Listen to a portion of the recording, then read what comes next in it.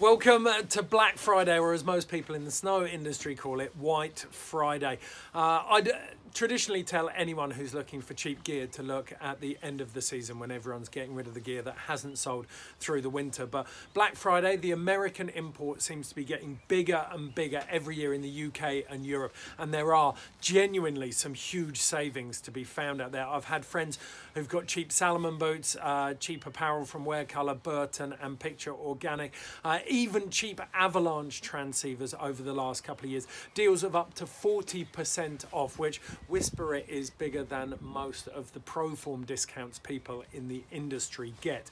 So how do you go about making the most of these deals? The first and biggest thing is to go and get your kit out of the attic or the bag or the closet, wherever it's stored. Have a good look through it, work out what you actually have to replace and what you'd like to replace.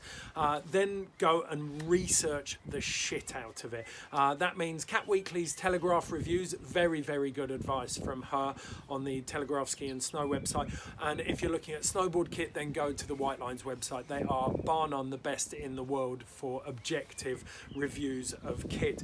So research it all, know your sizing, know which colours you're going for, and then set a budget that you can't breach for each item, and then you'll be able to save yourself. The one thing to temper all of these mad savings with that you're obviously going to encounter is the fact that if you're investing in hard goods, especially, maybe not apparel so much, but you're going to pay for those airline fees. So £37 with EasyJet, £47 if you're paying at the airport, not online, and then you've got all of the costs associated with taxis and public transport to and from the airport on each side.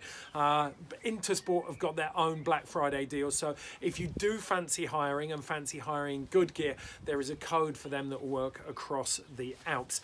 On top of that, obviously the tour operators are doing their thing as well, but they haven't released all of them as I film this, so I'll be chucking those in and updating all of the text as it goes. But this week more than ever, we need you to help us with this one, because there are so many deals out there. So please chuck in any deals that I'm missing in the text into the comments, and we can all help each other save some money.